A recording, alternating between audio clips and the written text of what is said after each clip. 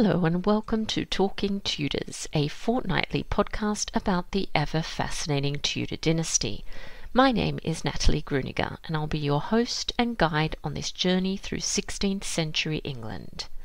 Are you ready to step through the veil of time into the dazzling and dangerous world of the Tudor court? Without further ado, it's time to talk Tudors.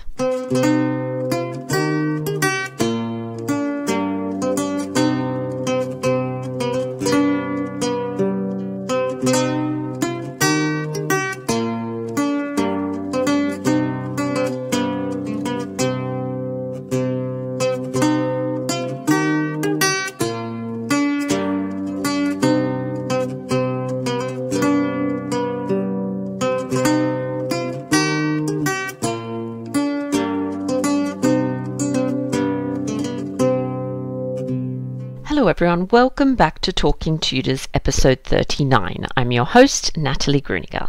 As always, I'd like to begin by thanking the wonderful patrons who continue to support this podcast. I'm so very grateful for your encouragement and generosity. A full list of patrons is available on my website under the Patrons tab. If you love Talking Tudors and would like to show your appreciation and support the work I do, just click on the Be My Patron on Podbean badge on the homepage of my website www.onthetudortrail.com, or click on the Be a Patron button on the Podbean app. Join the Talking Tudors patron family and you'll be automatically entered into our patron-only monthly giveaways. July's prize is a copy of Unleash Your Inner Tudor, Henry VIII's inspirational guide to a completely sizzling, sparkly, tyrannical, much wider, demanding and sexier you, by none other than Henry VIII, also known as Andy Dembski. A huge thank you to His Majesty for sponsoring this wonderful prize. Now, on to today's episode. I'm delighted that joining me on the show to talk about the Mary Rose is Alex Hildred. Alex is Head of Research and Curator of Ordnance and Human Remains at the Mary Rose Trust. Alex joined the project in 1979 as a graduate archaeologist. She was an archaeological supervisor during the 1979 to 1982 excavations. Alex has researched and published the weapons of the ship, producing one of the 5 volumes comprising the archaeology of the Mary Rose, and has worked with the Royal Armouries manufacturing and firing full-scale copies of guns recovered. Alex has taught both at undergraduate and postgraduate level and within the Nautical Archaeological Society training scheme. My conversation with Alex straight after this short musical break, courtesy of guitarist Jon Sayles.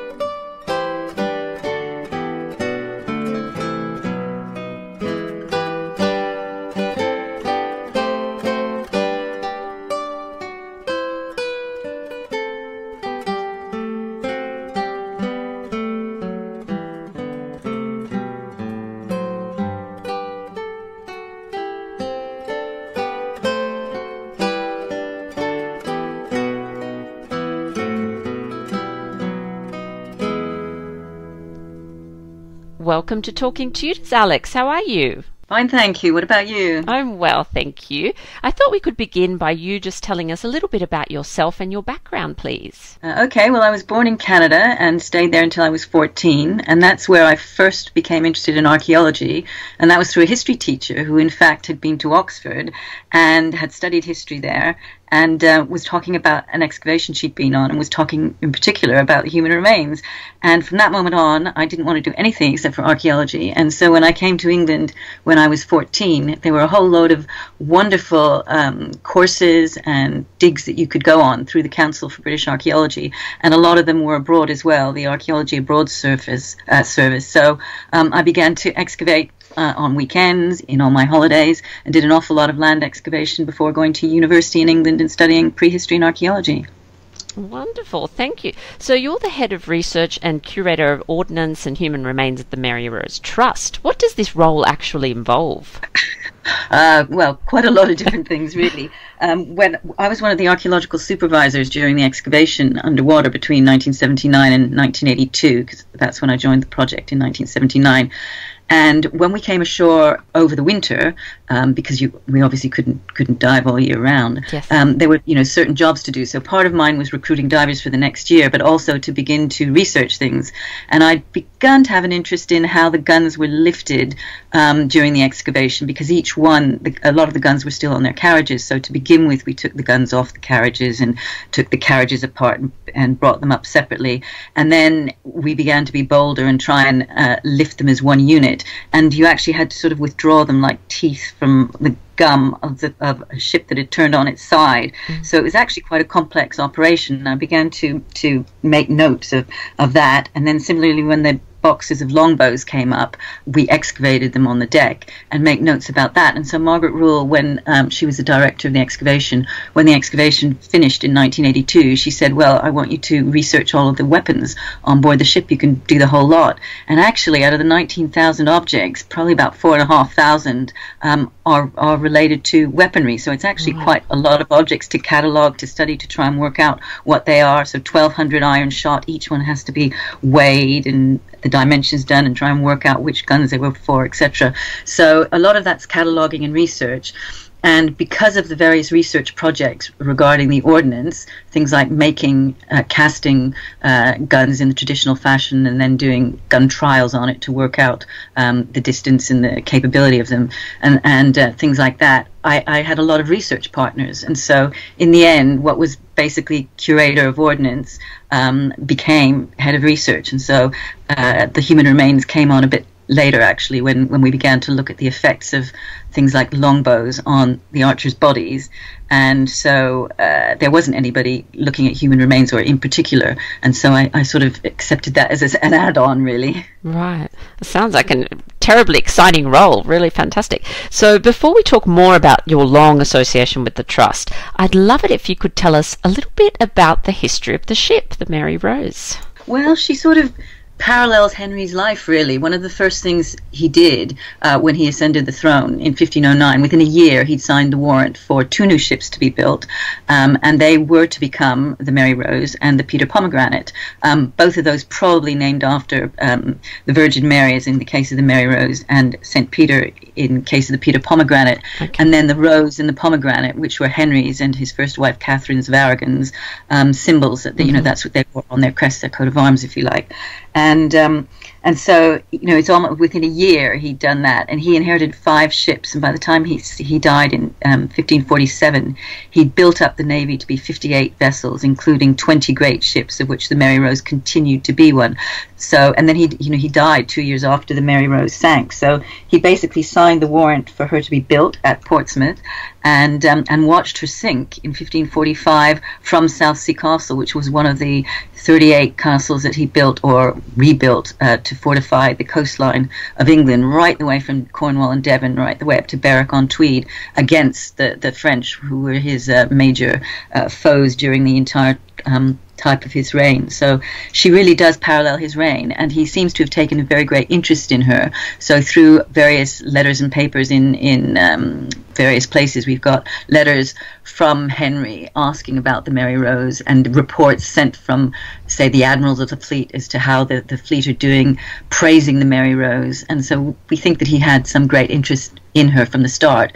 And in fact, recent research has shown that he actually paid for the Mary Rose out of his personal pocket. So they really were the king's ships. Wow, that's fascinating stuff. Now, you've mentioned that obviously the Mary Rose was active for much of Henry VIII's reign. So what battles did the ship take part in? Well, active isn't perhaps the way we think of active, as going out and fighting huge battles. A lot of it during the reign was things like just what they called patrolling or keeping the narrow seas. So that's just being basically watching in the channel, patrolling, having a presence there, fighting pirates, stopping piracy, because that was huge. There was a great amount of trade between the continent and England, and so pirates were rife.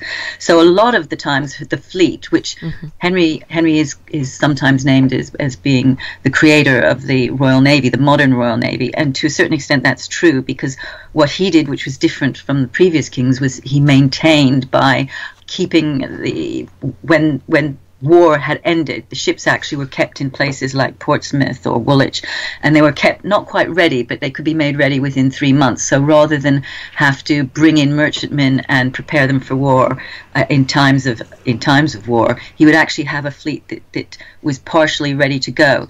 So it's not as though she was consistently patrolling, and it's not as though they were consistent wars. In fact, we only have evidence of her fighting in actually one war, and that was the First French War in 1512, when she was part of a fleet that engaged the French fleet off Brest, and one in which the flagship, the British flagship, because Mary Rose wasn't flagship at that time, and the Regent and the Cordelière, which was the Breton flagship, locked together finally after hours and hours, 7 hours of battle.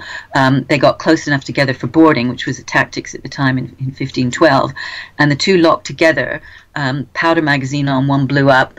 The English then threw a whole load of fireworks into the foray, and the two were like exploding volcanoes and sank off Brest. And interestingly, there is, this year and last year, the French are actually looking for remains of the two of those ships, because there were quite a lot of guns and ordnance within both of them. And so that's ongoing at the moment. So that's really the only time we have evidence of her actually fighting. But she was with the rest of the fleet for a lot of engagements where things like troops were landed in France and villages were burnt. I mean, that's the sort of thing that seems to go on quite a lot. But no other great battles, so that's the only one. And the beginning of that one is Mary Rose is supposed to have shot the mainmast out of one of the French flagships. So it's possible that that's the beginning of longer range warfare at sea, although it doesn't seem to have really come into its own until the middle of the century in things like the Battle of the Solent. Okay, thank you. Now, so what was life like for the sailors on board a ship like the Mary Rose? Oh, dark, I would have thought, for a start. Well, first of all, the crew came on board. Now, we've got an ordnance list for the Mary Rose, which includes soldiers, mariners, and gunners. And so there are, about 200 mariners, and mariners are basically the seamen. So their main job is actually to keep the ship shape, if you like, make sure all the rigging is tight, because hemp stretches, so you're constantly having to attend to the rigging. They take turns at the helm. They do watches, so the crew comes on board, or the mariners come on board, and the entire crew, in fact, is divided into two groups, the starboard watch and the port watch, and they take turns every 4 hours, so you have a 4-hour watch. So sleeping would have been actually in your 4 hours off. You would have to catch a bit of sleep somewhere. So for a start, I think all the people would be quite tired. There were no hammocks until the next 100 years, so it would have just been, maybe if you're lucky, sharing a straw mattress with somebody on the opposite watch and putting it wherever you could to find a place to sleep. So probably the upper deck and the upper deck and the stern would have been where the ship was steered from, conned from, so that would have probably been off limits. So it would have been around the guns on the main deck or on the storage deck below, which is below the waterline and dark without any light except for light that could have come through ventilation hatches or main hatches that went down through the ship. And obviously if it was wet or windy, those would be closed. So it would have been quite airless and dark. And I think everybody would have been tired because, as I say, if you're doing on for 4 hours, off for 4 hours, out of those 4 hours that you're off, you're probably only going to get an hour and a half's good sleep if you're in an area where people are sort of walking over you and tending to the ship, because the ship doesn't stop sailing. And I suppose if you're at anchor, it's slightly different. So they would have had 1 or 2 good meals a day, certainly 1 hot meal a day, which was usually supposed to be at 6 p.m., but very boring food. So fish 3 times a week, and then meat, sort of fish 4 times a week and meat 3 times a week, and the odd bit of butter, cheese, and the meat was a mixture of either pork or beef, and that would have been salted bacon or salt beef, which would then have to be hung over the side the day before to slightly hydrate it, and very, very hard biscuit, and then a gallon of beer, which was actually very, very light beer. It was mixed with water. And if you were lucky, a pint of peas a couple of times a week. So that was it. Not very high in good things for, for citrus fruits or anything, but enough to keep them alive. And we worked it out, and it's about 4,000 calories a day. Right. Okay. That's pretty that's high. Actually it's pretty high. Yeah. So I think it would have been cold. I think it would have been dark and damp and smelly.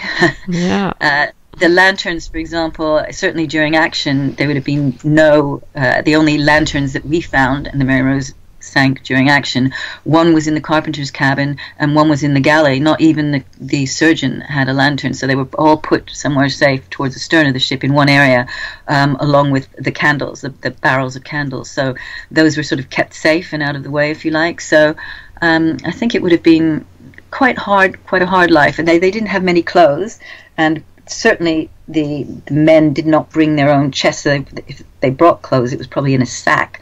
And in fact, we found 1 sack full of shoes on the storage deck, and it was shoes of also they'd just literally been thrown in there. Some were pairs, some weren't pairs, all different sizes. And maybe those were just there to be scrabbled through, and you grab a pair if you need it, because a lot of the mariners would have found it more easy to have bare feet on the deck. And in fact, if you go on a sailing ship today, a lot of people don't wear shoes. And in particular, climbing up the rigging and things, it's a lot easier if you could use your toes in order to help hold on, if you like, grip the rope. So not much in the way of clothing, perhaps woolen trousers and a linen shirt, undergarments. They did have undergarments. If you were wearing shoes, you would have worn woolen socks and perhaps a flat cap, and that would have been it for the mariners. The soldiers and the gunners would have had leather jerkins on top of it, which would have offered some protection against enemy fire of any sort, but not a huge amount. We don't have any evidence. We have 1 breastplate, so not a lot of evidence for things like armor, which you wouldn't really expect on a ship. You do get armor when ships are taking people to a battle on land, and in fact the Mary Rose in 1512, when she basically was a troop transporter to land troops in France, she was carrying armor then, but not for the inventory we have of her for the 1545 engagement. Wow, those details really bring it all to life. Thank you. Could you talk to us, Alex, about what happened on the morning of 19th of July 1545? Why did the Mary Rose sink? How long? The $1 million question. Well, I think the jury's still out, and it's probably a mixture of things.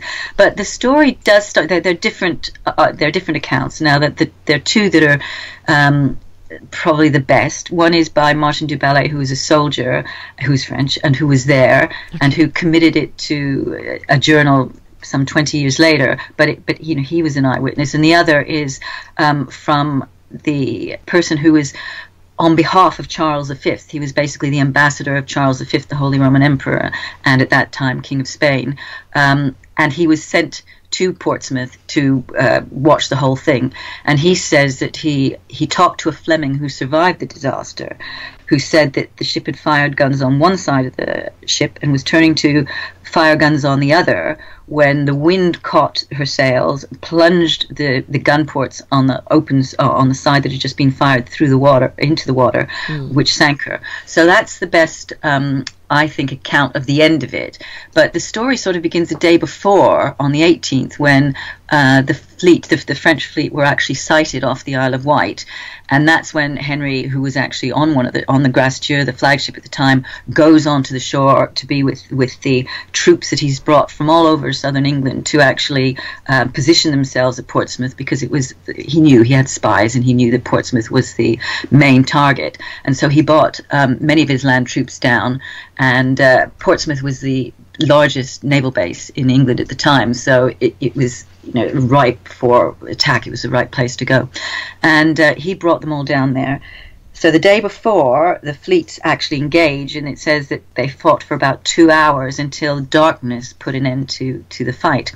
And so then it resumes the next day, and the French account then says, Du Bellay, that the morning was calm and without wind, and for most of the day, that was favourable to the French, because the French are, if you think of Portsmouth being on the south coast of England, the French are to the east, and the English fleet is gathered outside of the mouth of the harbour, all with the 30 ships, well, not the whole of the 58, but about 30 of them are gathered together in the only area within that between the south coast of England and the Isle of Wight. So it's a thin strip of water called the Solent that used to be an old river that went through the area, but now it's a stretch of sea. And so there's a deep water channel there. So basically the fleet is anchored near the edge of the deep water channel, and that's the only place that the fight could happen. But in the morning, without wind, the English were really becalmed, and because the French, with basically an allied invasion, which had Italian and Spanish vessels within it, had 25 galleys, so they were rowed galleys. And these had always been Henry VIII's worry, because obviously with a big ship, no matter how many guns you've got on it, you can overpower something, but you've got to get to it. You've got to get within range. You've got to be able to, and without the motive power of oars, if you're relying on sails, obviously you're stuffed. And so for the morning, certainly during most of the day, you've got the galleys, the Venetian galleys from the French fleet coming out towards the English and taking pops at them all morning, if you like. And it says then towards evening a breeze came up, and the English began to put their sails up and start to fight back the great ships. And very soon within that, the Mary Rose sinks. Now the French accounts say that she was sunk by enemy gunfire. The English accounts have a number of sources. One is this gust of wind and the turning. A lot of them mention a gust of wind, and so I think that it's probably quite true that if you're taking a maneuver and you are turning, and in fact the position of the Mary Rose is heading back in towards the harbour, so she's done a complete turn around from where the fleet is pointing out into the mid-channel. She's turned around and coming back. So the idea that she'd obviously turned. She'd been in with the rest of the fleet, come out, turned. And so firing her guns, seems to make sense. And the fact that some of them on the starboard side were loaded and some were unloaded, and one was being reloaded as the ship sank, we found when we excavated it, tends to add credence to that. But so the French say they sunk her by gunfire. The English say that there were too many crew on board, too many overloaded with guns. That's another one. Gun ports too close to the waterline. Well, they're not, but they were open. The gun port lids were not secured closed. Every single one on the starboard side, when we tunneled under the ship to find him, to excavate under there and put the cables under, that we tie the cables through the ship that eventually lifted her, the gun port lids were all open and hinged upwards above the ports. So whatever got the Mary Rose into that position, certainly water entering through the ports was what did it in the end. But there are all sorts of other potentials within there. One is the fact that perhaps she, the night before, had a few shots below the waterline that perhaps hadn't been noticed, and so there was a bit of water within the ballast. The ballast is actually shingle. It's like beach pebbles, and for most of it within the hold, it's not contained by any partition. So once it starts to move, if it gets water in it, it's a bit like a big sort of river of mud with pebbles in it. And so that could be, if that goes to one side, that could be a reason why she didn't bounce back up and bring her ports, back up, because ships can go, quite far over and then bounce back. So if you've got a little bit of water in the ballast, if you have got wind that's pushing the sails down, that's another thing that would help with it. Another more recent, and this is where history is really important, really exciting, whilst one of the historical advisors for the Mary Rose, Charles Knighton, was researching William and Mary in the Hatfield House, which is an old stately home near Cambridge. He came across a pile of papers which were misfiled, and it's basically they were all 1545, and one of them was the final crew list for the Mary Rose, and various other things, and one of them was a letter from two, and it's torn, so it's only part of a document. It's two shipwrights who are writing back to, they're writing to the king, but obviously whether it's being sent to his secretary or not. And it says it's about putting culverins, which are big forward-facing brass guns, long-range guns, in the bow castle of big ships. And one of them is a Mary Rose, one of them is a Janet, one of them is a New Bark. And it says for the Mary Rose, we can't put them there because, for a start, there are two iron guns there that are long-range iron guns firing iron shots. So, we've got good firepower there. If we do it, we'll have to take out the mainmast, which will affect the riding bits, which are the big rollers, basically, that you put the cables round to bring up the bow anchors. And that will be a great weakening to the ship at that point. And we advise you not to do it. And furthermore, in the front of the stern castle, on the castle deck and the deck above, we've got a culverin and then a saker. Now, for us, that's the first evidence we ever had of two castle decks. We'd only thought of one. The structure has given way before the end of the first castle deck. We've got very, very little of that, only 3 planks. So we've had to revise our entire idea of the structure of the Mary Rose based on that, and the disposition of guns that I'd worked out based on only one castle deck. But the intriguing thing is we've never found the bow castle of the Mary Rose, or even the bow, forward of the turn of where the stem, the keelson, the big longitudinal beam in the middle of the bottom of the ship, basically, that then when it sweeps up to form the bow, it becomes a stem piece. And we found that in 2005, and it had broken at where the turn is and fallen over to the left-hand side, taking part of the lower hull structure of the port side with it. But that's exactly where, if that work had been undertaken on the ship, when we don't know whether it has or not, this is about February 1545, the letter dates from, if Henry had insisted that happen, perhaps that weakened the ship, and perhaps during the battle, or, that happened, and the ship became unstable by itself. So there are a whole load of things that could still be part of it, but we don't think it's over too much ordnance, because the things that we've got and the weapons that we know were brought up in Tudor times only equal what we've got within the assemblage, the list for the ship anyway. And the list for the Mary Rose is the same as basically all the other big ships. She's got slightly heavier weapons, if you like, stronger weapons, longer range, etc. But if the Mary Rose is unstable, then all of them were. So we don't think it's too many guns. It's unlikely. The other thing is perhaps there were more troops on board because she was only going out into the Solent. That's unlikely. We found out of the 500 listed on board, evidence of 179 individuals. That's skulls. So that's roughly half. We'd expected to find more if there had been an extra 100 people on board. You'd have expected to find remains of those. So it's basically a whole manner of different things that could have contributed to it, but finally it was water entering through the open gun ports. Wow, what a fantastic discovery. I love stories like that. It gives me hope that there's so much more out there for us to find. Alex, so you think roughly 300 people on board, or? No, 500 people on board, 500 people out of which the accounts say only 35 escaped. Goodness. With their lives. So that's quite a loss of life. It is. Absolutely. And now you mentioned earlier that you were part of the team that actually excavated the Mary Rose between, I think it was 1979, 1982. Yes. And you talked a little bit about what your role involved. What was it like to work on such an exciting and in many ways a groundbreaking project? Well, it was groundbreaking when you think about it now. There wasn't a rule book. There was one guide to potential underwater archaeology, and that was it. So we were making it up as we went along. And you think about it, most of us, I think I worked out the average age the other day was about 23.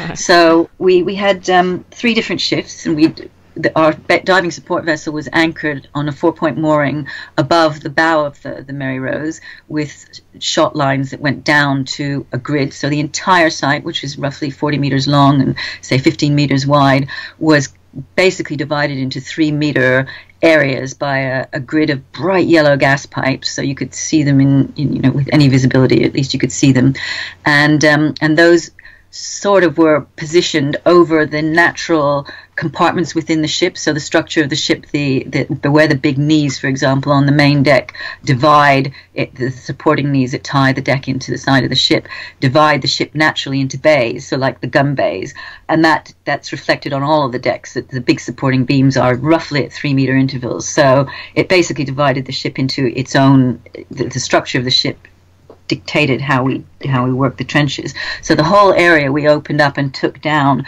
as one, or we tried to, as much as possible, keep the trenches evenly, so that you could try and look at it as an open area excavation and see what belonged with what at any moment in time. So we tried to do it as stratigraphically as you can, bearing in mind it's being turned on its side and you're having to dig between decks and then remove the deck planks as you go along, because they were held onto the beams with iron nails which had corroded. So it was a dismantling and an excavation at the same time. We were divided, as I say, into three groups, and we'd stay one night on board the dive vessel, so that you could start as soon as the tides were right in the morning, and then work until whatever time at night, until you'd exhausted all your staff. So we'd have probably about 4 or 5 archaeologists on board and a finds person, and sometimes an environmental archaeologist would be paid one night every 3. And so work could continue around the clock. Now, we didn't dive through the night until 1982, when we were preparing the ship, getting rid of the last bit of archaeology, whilst the salvage and recovery team, which were some of the archaeologists who'd gone and done professional qualifications so they could tunnel under the ship in order to place the bolts to secure the lifting wires. And we were working, trying to dismantle this huge brick-built galley in the ship. So we were working all the westerly tides, because the tides went across the ship, so you could only work in certain areas at certain times. Otherwise, your debris, which was taken away by airlifts, which are basically suction devices which jettison the unwanted spoil down tide.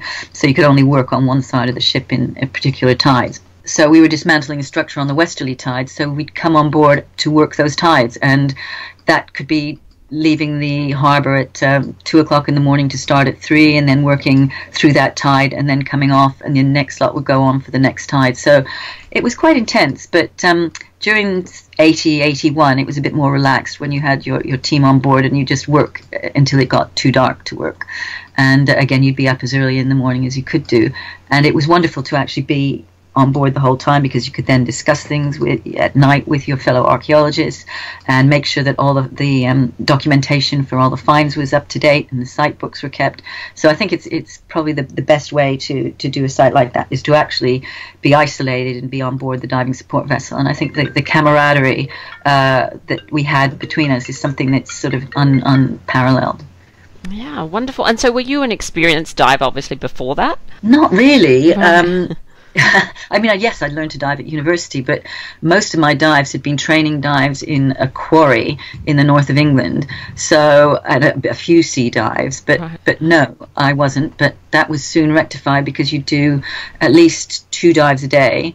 And then you do that for 2 days, and then basically you then go off for a day in order to make sure that your nitrogen levels were down. Yeah. So you go to ashore, basically. Right. So no, I wasn't, but I soon became very experienced in the conditions on the Mary Rose, which were really variable. Right. I mean, sometimes it's lovely. You could go down the shot line, and at about 4 meters off the bottom, you'd be able to see the yellow poles and see a bit, maybe 1 or 2 bays of the ship, but never connect them together, because you became very intimately associated with particular areas. Right. But usually it was half a meter visibility. Sometimes it was nothing. Really, really dark, and it was completely by feel. And we gridded that the grid had been very well set up with, at every intersection there was a raised tag that you could feel the number, and you knew which number, what area you were going to. And we had a slate with a dot with the plan of the site on it as well, or certainly for new people. And we became very, very adept at having volunteer divers to increase our labor force, because we were only a team of 12 or 13 archaeologists, and then a sort of a full-time team of 10 other people. But in order to maintain the 45 sort of 80 dives a day that you tried to do. I think that was the most we did, was 85 dives in one day. You'd need a lot of people. So I think, again, when I looked at the figures, that the most individual names on any one day that came to dive we'd take a boat of 12 people 6 times a day, would leave the Canberra dock and go out to the ship and then drop the divers, and then the divers who'd been on before would get back on the ship, because on the boat, and go to shore, because you could only have a certain number of people actually on the Sleipner, the diving support vessel. So it was a really well organized group of people, and many of these were volunteers. Now, we insisted then that they had some open water experience, that ideally that their suits had to be a minimum thickness, etc., and we looked at all their dive records beforehand. But we trained them, so people were encouraged to stay for 10 to 12 days as a minimum, and we trained them they first went on a site tour, so that would be with one of us, either an archaeologist or one of the full-time team members, and then airlift training, as well as a video about the site and a video about airlift training, etc. And they would be expected to take down with them a slate and a bag, which we pre-prepared for each individual diver with their name on it, and draw a sort of a plan of every object that they lifted. They sort of draw a plan of where it was relative to the other ones in that area. And then when they came and brought the objects up, they went straight to the finds bay, where one of the finds supervisors would allocate artifact numbers to each of those objects, and they would then make sure, when they did it in their dive report, that those numbers were beside the drawings of the objects that we got. So that was our way of positioning objects, and we found that so fantastically useful when we put together the displays for the New Mary Rose Museum in 2013, which has the ship at its center, and then we've only got the starboard side of the ship with parts of 4 decks. On the other side, opposite, we built 3 layers of a glazed gallery, with the top layer without glazing, so huge galleries that exactly mimic the ship. Not in wood, they're just the areas. So, right. And put objects that were found exactly opposite in this mirror image hull space, right. So that you can down the gallery between, and you can look at the ship on one side and then turn your head to the other, and say, for example, you see the carpenter's cabin in the ship on one side, and you look to the other side and you see all the objects put on the benches in the same way as they were within the cabin, put within those cases, and that was all through the dive logs of the divers who came and joined us. So they were fantastic, all of them, about 500 different names. Goodness, what a monumental task. Amazing. So you've mentioned that there was an extraordinary number of artifacts that were actually recovered from the wreck site, around 19,000, is that right? About 19,000, but that doesn't include timbers or right, okay. The human remains or environmental samples. There are about 6,000 samples. So, for example, when we took a barrel apart, we took samples at various layers of it. When we took it, if we excavated a chest underwater, which we did to begin with, and then we decided that we'd be there for the rest of our lives if we continued to do that, and we would put them inside a modern pre-made box that was weighted, and then lift them whole and excavate them on deck. So we took a lot of environmental samples. So what are some of your personal favourites, artefacts that the public can view at the museum today? I have quite a few of them. One of them is, and it's part of this new display regarding the human remains and the ethnicity of the crew, but one of them is a little bone panel, and it was found inside a chest by somebody on the main deck, and this was in the gun bay that the gun was being reloaded as the ship sank, and it's a tiny bone panel, probably about 4 inches, 100 millimeters long, and it's obviously part of a series of panels that made up a chest, and it's a bone, it's not ivory, it's bone, and it's got 2 angels. So in walking, if you think about them, the side view of 2 angels walking with their wings behind them, and they're carrying tall candles with flames on the top, and there's a little window of what looks like a Renaissance house behind them. They're wearing beautiful long flowing robes with belts at their waist. And this has been identified in 1982, I think it came up in 82, as being part of an Embriachi casket, and these were only made by the Embriachi family. And at the time, at the end of their workshop time, it was in Venice. They started in Florence, but in Venice, and in about 1425 that they stopped manufacturing them. So, that means that whoever owned that chest this tiny panel, which was 100 years old when the ship sank, over 100 years old, and then had been buried for nearly 500 years. And then we find it, you know, within the chest. And what's more, within that chest as well, there was a beautiful, beautiful pouch. And it's one of the most highly decorated pouches we've got. With it's silk lined, and it's got several flaps, and within one of the flaps that are embroidered, so really pretty with floral decoration. I mean, obviously you've not got the thread, but you've got the holes, the stitch holes within the leather. And within that was a tiny lead token with 1542, and this is about the size of your baby pinky finger. Right. 1542 on one side, and then something that looks like the Black Madonna on the other side, so the Virgin Mary. And things that are similar today are still sold at the pilgrimage site of Rocamadour in France. So, you know, to have two things that one might be French, the other is definitely Italian within this, and also a tiny little box with seal with a G.I. on it as the person's name, his seal, you know, its initials.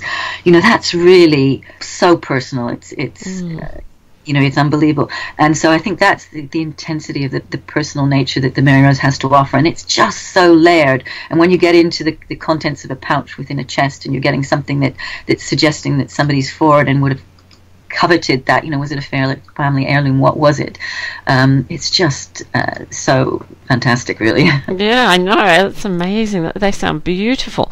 Now, you've worked with Swansea University on creating 3D virtual artifacts. Can you tell us a little bit about this project? Okay, well, really, that project grew out of us wanting to identify archers within the human skeletons. When the osteoarchaeologist Anne Sterland in the 80s was putting together the bones, and that's what she was tasked with, not looking at them for morphological traits, not doing anything, but trying to, in some places there were like 22 skeletons together, so it's actually a big sorting game to actually try and rebuild people. So out of all of these huge number of bones, she managed to put together, as I said, we've got 179 skulls. That's our most numerous single bone.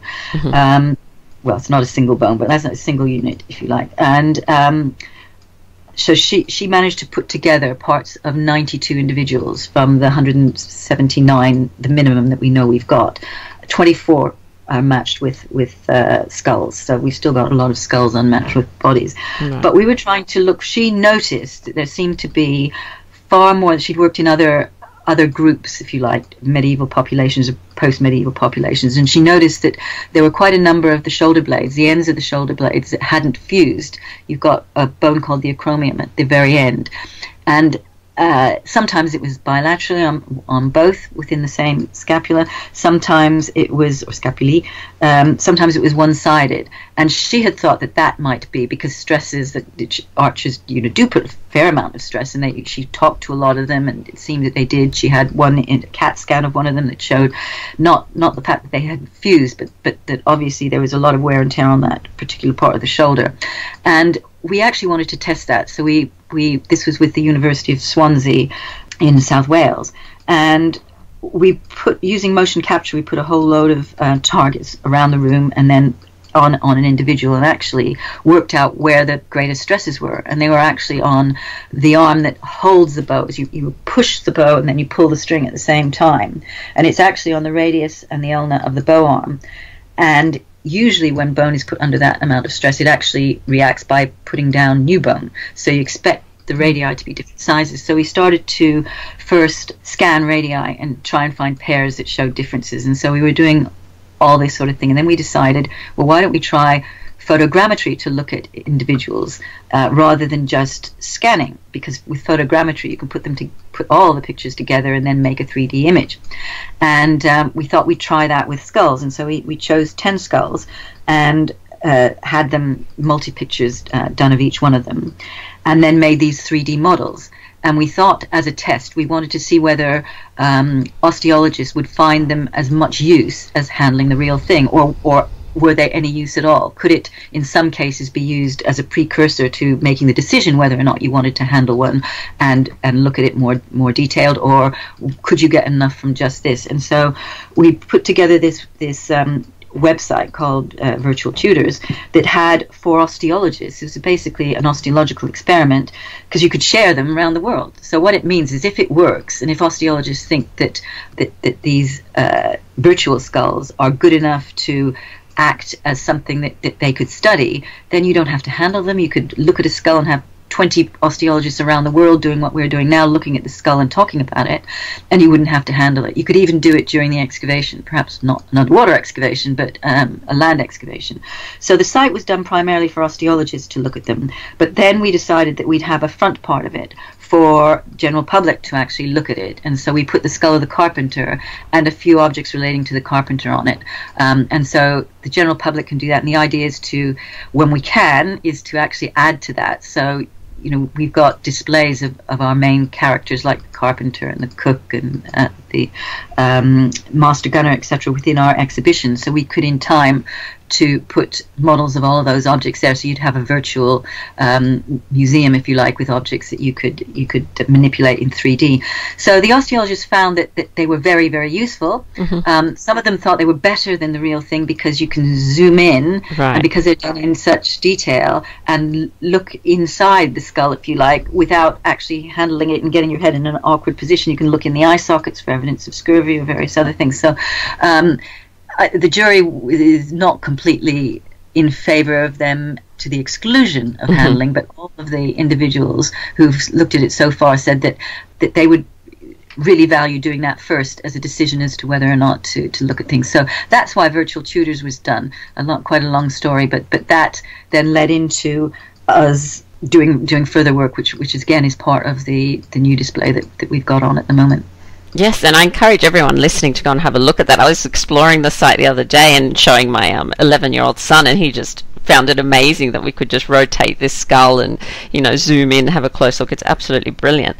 So you've mentioned this new exhibition. I'd love to talk about that. I've seen a lot on social media recently about the exhibition, which is The Many Faces of Tudor England.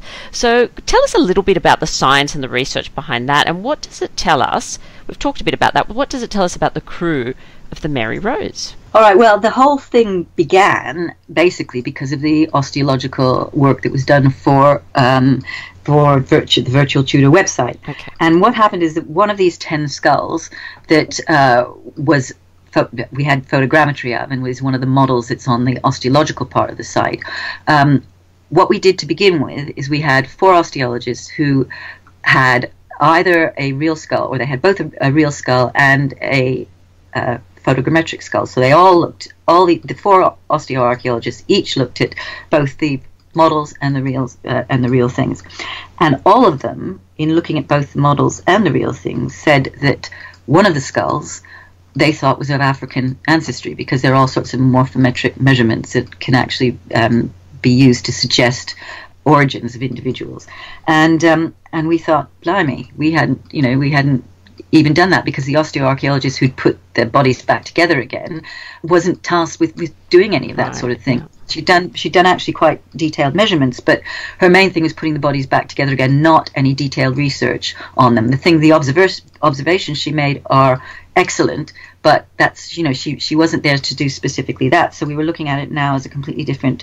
thing, and so we thought, okay, well, let's see what we can do regarding that. And that's how the entire thing started. A television company picked up a press release that had been done between Mary Rose Trust and Portsmouth University on the DNA work we'd done on the dog. So we had one dog on board that we'd again looked at the morphology of at the Royal Vet College in London. They'd said, they thought it was a terrier, but there were 4 or 5 different types of terrier it could be. So there's a very good ancient DNA lab at the University of Portsmouth, which is the city that the Mary Rose is in, and so we worked with them and actually managed to get both mitochondrial and genomic DNA from the dog. So that's basically, you're getting all the information that you can from the genomic DNA, and that gave us the breed, and the breed is actually closest to the modern Jack Russell, which is just unbelievable. Now, we're not saying Jack Russells were around in 1545, but the other interesting thing is it came up with the fact that it got recessive gene for something that causes too much uric acid, which is thought to have been more of a modern thing due to inbreeding, especially common in things like Dalmatians. So we then tried, okay, well, can we try DNA to match bones? Because as I said before, we've got 92 fairly complete skeletons, but only 24 of them have got matched skulls, and that's because the osteoarchaeologist was building up like a Lego skeleton, and if you don't have the full spinal column, she wasn't going to put the wrong faces on the wrong individuals, if you like. So we wanted a quick way to see whether we could genetically say this bone is more likely to be with this body, or this skull is more likely to be with this body. And obviously you've got the area that they were in. And sometimes you've got areas where you've got 6 people, sometimes 4 people, as I said, sometimes it's 22. But and we did that with the University of Portsmouth on mitochondrial DNA. In the press release, it said, yes, we think we can match bones with mitochondrial DNA, which is far more prevalent than genomic DNA, much easier. There's much more of it, and it needs far less amplification. So it's basically easier, but you can't tell as much. It's because it's only the mother's inherited. Right. It's only the mother's side of it you get, but it's good enough to match bones, and that was what was picked up by Avanti Media, and with that they said, well, what can we do? What sort of thing can we do? And we said, well, we could try and find out who Henry is. Where's he from? What is it? And so we did. We also, for our new museum, we got individuals who were either closely associated with certain objects, like an archer. If an archer's wearing a wrist guard on the radius and carrying a longbow, you can be pretty certain he's an archer. We got people in the galley, and you can be pretty sure that one of them was a cook. Carpenters, one individual directly below the carpenter's cabin with a tool belt, with a subsidiary set of equipment, with a sawhorse. Yeah, he's probably a carpenter. So we've got quite a few individuals that we'd isolated as having as potential characters on board within our profile of crew members. So a purser, a master gunner. We hadn't got the surgeon, but we've got the surgeon's objects. And so they have main cases of their own, and we're trying to tell their stories by their objects and by what we found from their skeletons. And so we decided that we would try and find out where they were all born by doing isotope analysis. So the only one we didn't do is a master gunner, because to actually get the best material for isotope analysis is by drilling the teeth. So he didn't have many teeth because he had very poor dentition. So we didn't want to extract one of his teeth. So we'd got basically 10 individuals that we could get isotopic information from. So isotopes are elements that have got a slightly different number of neutrons and protons within the atom, and so they can so carbon has got a number of isotopes. So the main elements that we've got, all of them have got isotopes, and those are normally known by the number of protons and neutrons that you add up within the atom. And so carbon-14, for example, is because that's what the numbers of the protons and neutrons. So they're not got specific names because they're still carbon. They're just slight variations. And the ones that can help us with finding out where people have come from are primarily carbon, strontium, sulfur, nitrogen, and oxygen. And they can tell us about oxygen, for example, is very good at telling how warm things were at various climates. Carbon and nitrogen can tell the type of food, whether it's plant-based, and then if you use the oxygen, you can say whether it's near the sea or away from the temperature, the climate zone. Sulfur will tell you whether it's closer to the sea or further away from the sea. So it's actually a best fit of all of these things. So you drill the teeth and you collect information from these isotopes, and then you try and see what matches best on the isotope maps you have for the distribution of the range of figures for these isotopes. And with those, you can tell whether somebody ate a lot of protein, whether it was animal protein, how high up the food chain it was. So if it was beef, it's a lot higher than if it was fish, for example. And you can tell the difference between saltwater and freshwater fish with the sulfur amount. So it's basically just trying to make the best fit of all the information you've got. So it doesn't give you an exact postcode, but it does give you areas where people are likely to have been born and brought up. So the teeth, basically, it's encapsulated in the teeth during the time that you're growing up, and it's brought in through the plants, it's the food you eat and the water that you drink.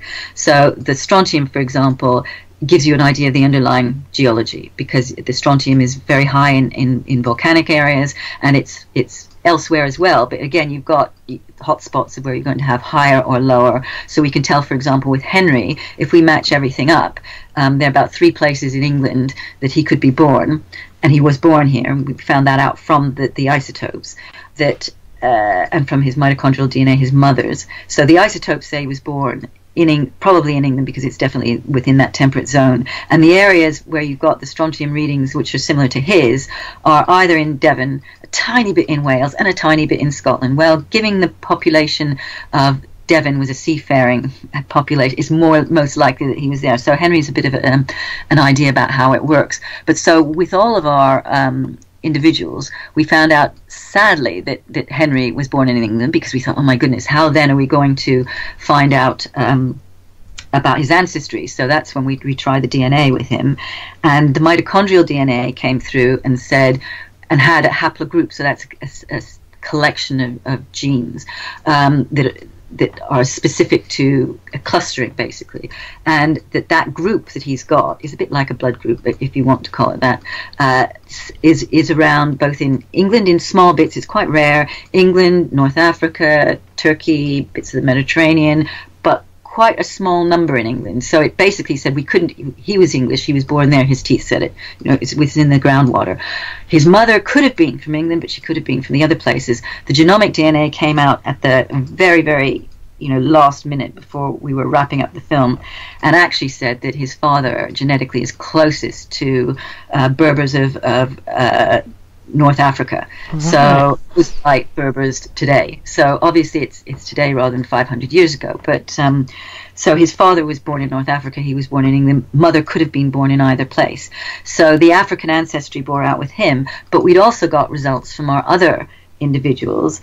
And interesting, the guy who was found beside the chest with the ivory carving, yes, came out as being from a much warmer climate. Right. So it would be Mediterranean. Now, Italy is a good, suggestion, but you can't be that sure. We've got very, very good geological maps for Britain. They're not so good elsewhere, so it's not as easy to pinpoint things. But there's he's not English, and he's probably Mediterranean. Venice is a good shot. And similarly, the carpenter, within whose chest we found a cluster of silver coins, Ferdinand and Isabella of Spain, within his chest. And also 4 Spanish adzes on board. So there were 6 carpenters. We know that because of the number of tools that are, you've got so many different types of planes that are, and so many 6 tool holders, for example, and it was known that carpenters brought their own tools on board. So we think we've got 6 carpenters. So 4 Spanish adzes, at least one of them, could have been from Spain. And yes, the carpenter who was in the lower deck with his set of equipment came out again as being quite similar to the potential Venetian gentleman, as coming from the Mediterranean. So now we've got 3 individuals that out of the 10 that we've got isotopic information from that are suggested as not being English. And then our Archer Royal, who was found, and there were 5 people around a gun, but he was in a closed area. The gun had come off the deck as the ship sank, sort of pivoted in its ports, and it's nearly vertical, sort of sticking out of the mud on its carriage. And a space, therefore, was created underneath in which a whole load of shot from the main shot locker fell and trapped an individual amongst the shot. Consequently, both of the lobes of his head were smashed in with shot. So studying his skull, even if we could, we wouldn't have found any features that were different. As I said, the archaeologist wasn't tasked with looking for ancestry. And his isotopes came out. This chap was found wearing an Arms of England wrist guard. He got a pomander, a beautiful boxwood pomander, on his sword belt, hanging by a silver ribbon. He got quite a number of groats, which are silver coins, more than a week's wages carried on his person. He got a palette knife. He got all sorts of high-value things, a comb in a pouch, comb in a purse that was completely different style to any of the others. He was carrying a sword. He had a bow, a broken bow was found with him, the end of a bow, and a load around his body, a load of edging, silk braiding that you might expect to be on a uniform, like you put around the edges of curtains or so, of cushions and things.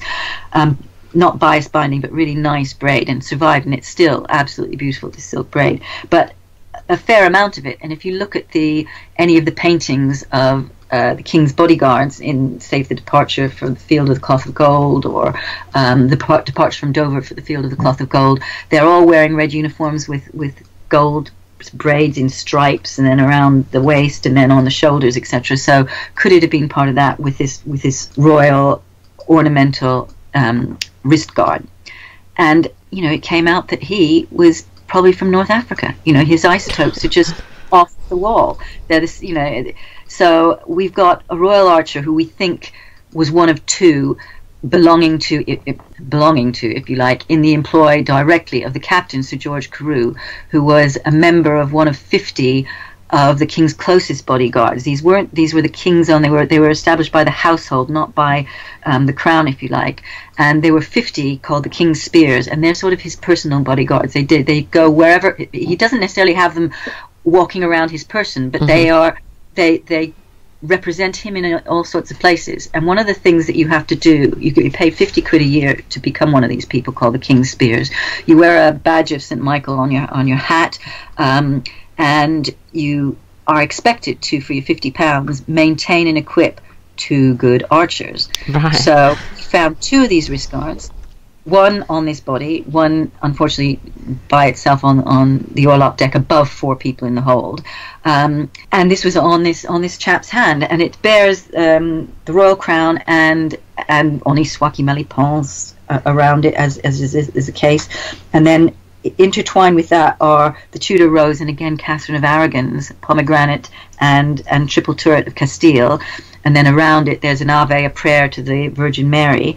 So this is quite a long time after Catherine of Aragon's death, and there are 2 of these. They're almost exactly the same, these wrist guards. One of them on this royal archer, or we question mark royal archer, who turns out to be African, and it just sort of throws our whole idea of Henry VIII's crew out of the window, if you like, because we know that most of them were his jousting partners. The people who are the captain and the major crew members were all elite members of the inner circle of his society. So within that, we have somebody who is potentially from North Africa. So that then got us to look at obviously historical records, and if you think about it, there are quite a number of references. You've got the Fleming who survived the sinking and is the best eyewitness account. So you've got somebody from the Low Countries. Antony, who's the person responsible for doing the drawings of and writing the inventory for all of the King's ship. The 58 vessels within the King's ship were initially in 3 rolls on vellum, where you had the painting of the ship and all the objects. So it's the only illustration we have of the Mary Rose afloat.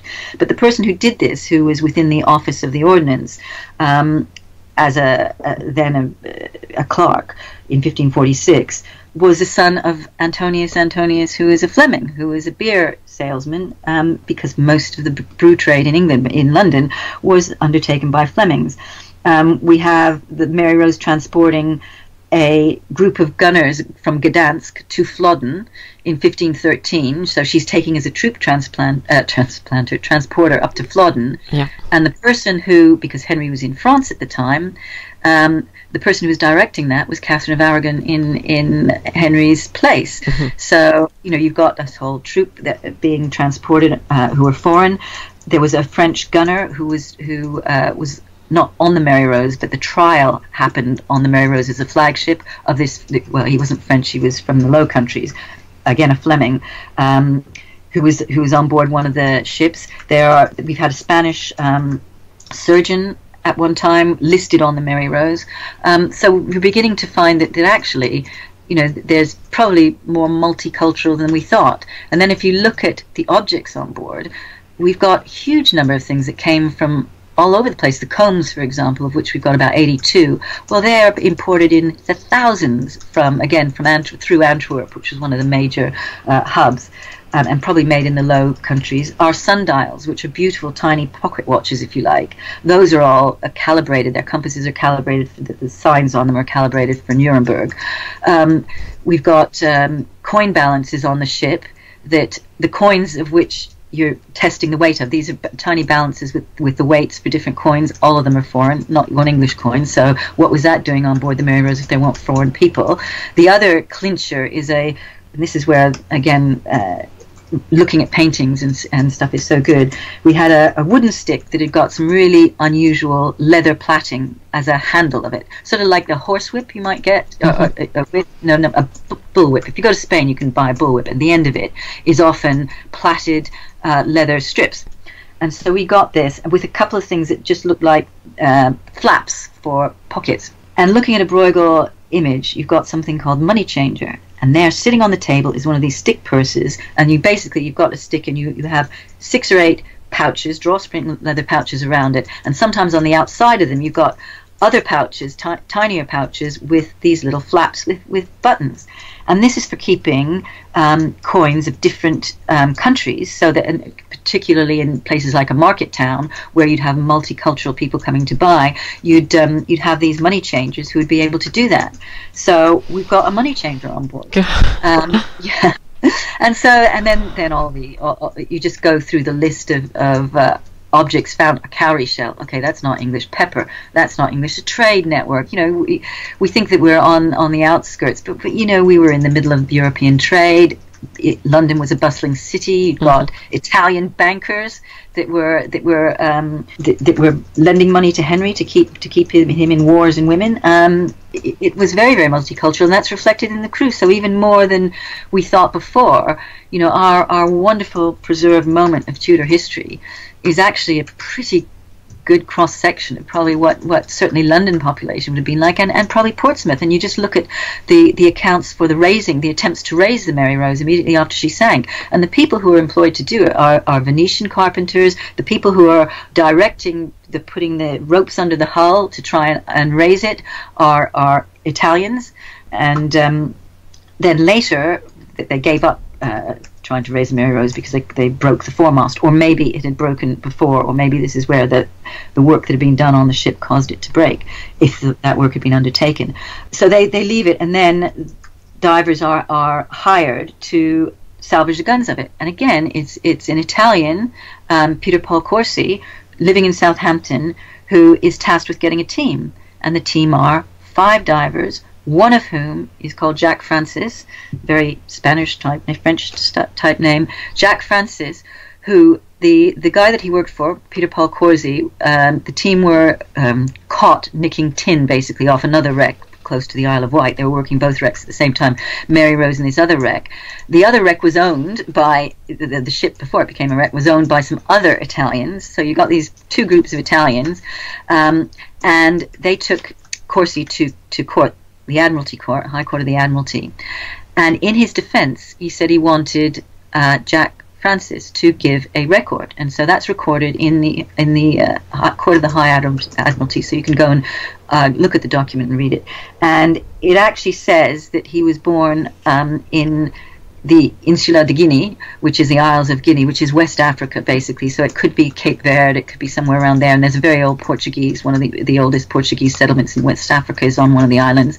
And so he's getting a translator in court to translate from this language. And he says that he is a diver diving on the Mary Rose, and that he goes down and he's very good at picking up tin and various other things. And the names of all the names of 4 divers, all of which are things like blank or black, so perhaps they're also black divers. So he apparently is the lead diver from this team. So we've got the first named diver on the Mary Rose from 1547, and he's from the west coast of Africa, and his team probably are as well. And then they're raising guns and anchors from the wreck in 1545. So it goes right the way through. And this is again the first, probably, historical documents can always be found and change history. But as far as we know, this is the oldest testimony of a black person in England, and that's associated with the Mary Rose. So it's quite magical. Absolutely extraordinary stuff. I just think what an incredible time capsule. That's just. It's mind-boggling, really, isn't it? It's just the scale of it. Staggering. It just never stops giving, if you like. There's always more. And I've been doing it for a long time, and actually I'm here with one of the other divers from the Mary Rose, and one of the things we're discussing is that the big to-do list that we need to leave for the next generation of people who we hope will go back and recover the bit of the port side that we reburied in 2005 when we found it without knowing it was going to be there, and didn't have the either the finance or the conservation capability to look after it. So we reburied it very thoroughly. So one of the things we'll be putting together is a big list of the things that we, as probably the last people who, the last archaeologists who dived on the wreck, think that future archaeologists should do. So that brings us right back up to the present. Yeah, that's amazing. All that detail is absolutely amazing. Now, Alex, we're up to that time of the episode where we play a little game of 10 to go. So these are just 10, random questions to get to know you a little better. Are you ready? I guess so. I guess you have to be. Number 1, name a favourite childhood book. Enid Blyton and the Island of Adventure. Oh, yes, I like Enid Probably Blyton. completely non-PC, but about all these kids going out and having adventures, and they had to get to the island, they had to go by sea. But Swallows and Amazons is also a good one. But all right, great. So what do you do to relax and recharge? Well, one of the things we're doing is we're working on a database of all the Dutch East India Company vessels that we've worked on in our spare time. So actually, we do a lot of diving on other wrecks. I try and go to the gym a lot, and so my relaxing is going to the gym and doing cycle and pump and various other things. Yeah, that sounds good. What's a favourite holiday destination? Ooh, Scotland at the moment. Lovely. That's nice. And what's a book? I'm assuming you probably have lots of books on your bedside table. What's one of the books that you're currently reading? Well, one of the books that I'm currently reading is a book. It's called The Lisle Letters, and this is really sad. And it's actually a series of letters between Lord Lisle, who was Admiral of the Fleet, and then he was retired at 70 to go and look after Calais, which was then in the 1530s. This is 1533 to 1540. Okay. It's the English outpost in France, and they're letters between him and his wife, between him and the spies he had working for him in England, between him and his children, and it's just because it's he's at an outpost and everything's happening in those years. Cromwell's around, you're having Anne Boleyn dying, and you've got these, and he's paying people in England to be spies for him, and they're sending back bits of information, and then there's a few letters that say, I'm not committing this to paper, but I'm sending my envoy to tell you in person. Right. And it's just so much, it's everyday stuff, because it talks about the money she gets that she's paying to have cushions made, and the color of them, and various other things. So it's like a tapestry of Tudor life in this tiny outpost, and it's so detailed, and what you can get from these letters covers everything from politics to descriptions of people's faces, pimples and all. It's just wonderful, and the amount of extra information you can get from reading something which is just quite light reading is really good, and it's picking up things that you don't necessarily get from history books. And what's more, it means you can make your own deductions rather than read other people's deductions, which is what you get quite often when you read the books on Tudor times, if you like. Yeah, so very that's good. What I've got on my bed at the moment. Yeah, I've got that one on my shelf, actually. Have you? Yeah, I do, but I've only dipped in, I've looked at certain things, but now you've inspired me to read the whole thing, I think. Bit about talking about Anne Boleyn's death is really interesting, and then the other people that died with her, and she's sending that on the day, describing it and sending it. This is his secretary, Lisle's secretary, is in London at the time, sending the information back to Lisle. Yeah, fascinating stuff. So what was your first paid job? First paid job was in Debenhams, which is a big department store. I did geology as one of my things at university. I did along with archaeology. In the first year, you do a number of things. So I was quite interested in gemstones, and they had a jewelry section that dealt with gemstones, and so I was in on that, and that was a Saturday job. Fabulous. So, what's a new skill that you would like to learn? How to use a computer properly. Well, it sounds like you're doing database stuff. It sounds like you know how to use it, definitely. All right. If you could go back and give your teenage self some advice, what would it be? Follow your heart, which is what I did anyway. Well, but I would do that to everybody. Just if you want to do something, make sure it happens. Yeah, that's a good one. Now, if you could travel back to witness just one event in Tudor history, what would it be?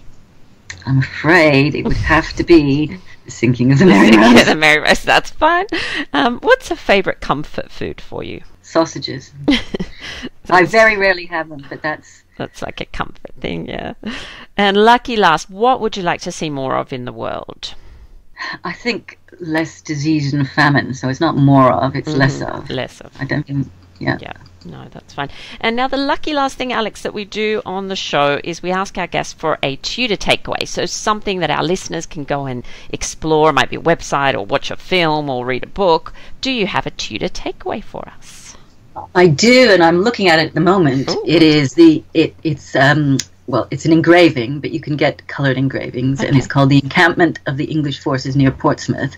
And it shows, it's thinking of the Mary Rose, but it shows the whole of the Portsmouth landscape, the harbour, Southsea Castle, the seafront, the French fleet, the English fleet, the Mary Rose Moss, and the entire Henry's on a horse in front of Southsea Castle, and on Southsea Common, which is still common ground today, are all of his troops and the tents for the troops. And they're little vignettes of people having picnics. So there are women in it, there are men in it, there are officers in it, there are archers in groups, there are pikemen bundled in groups. And you can go in and look at detail, and you will see the type of sword belt being worn on the individual, the colour of the clothing, the objects that they've got on the table, many of which we can see on the Mary Rose. A detail of Tudor life within that painting is second to none. It is absolutely incredible, and the engraving was done in 1788, but it was copied from a wall painting in the house of Henry VIII's Master of Horse, Anthony Browne. So it's a faithful copy that was done by the Society of Antiquaries from a 16th century painting that then burnt when the house burned down. So it's the only one we've got. But the detail within that, for anybody who's interested in Tudor fashion, that you can get the different styles of shoes, different styles of hats. If you go through the whole, there must be 300 people within the illustration, and each one of those, if you get a high resolution copy, you can explore in absolute detail. And in fact, when deciding on the color of the style of the hair for the individuals who we had facial reconstructions of, I looked at the cowdray and looked at the number of people that had grey hair, different hairstyles, etc., and said, okay, well, we'll just have a smattering of each within it. I mean, the detail is incredible. It's like going back in time. What a brilliant takeaway. And in almost 40 episodes, that's the first time anyone's ever mentioned it. So thank you so much. I know the one you're talking about, but I'm going to go back and have a really close look at that. So Alex, this has been so wonderful. I've certainly learnt a lot, and thank you so much for taking the time to share your expertise with us. Okay, well, thanks very much, Natalie, and have a good day. Well, evening for me, but I'll have a good evening. Thank you so much. Well, that brings us to the end of this episode of Talking Tudors. Thank you so much for listening. If you have any comments or suggestions, or just want to say hi, please get in touch with me via my website, www.onthetudortrail.com, where you will also find show notes for today's episode. If you've enjoyed the show, please share the podcast with friends and family, and click on the all-important follow button so you'll never miss an episode. I also invite you to join our Talking Tudors podcast group on Facebook, where you can interact with other Tudor history lovers and hear all the behind-the-scenes news. It's time now for us to re-enter the modern world. As always, I look forward to talking Tudors with you again very soon.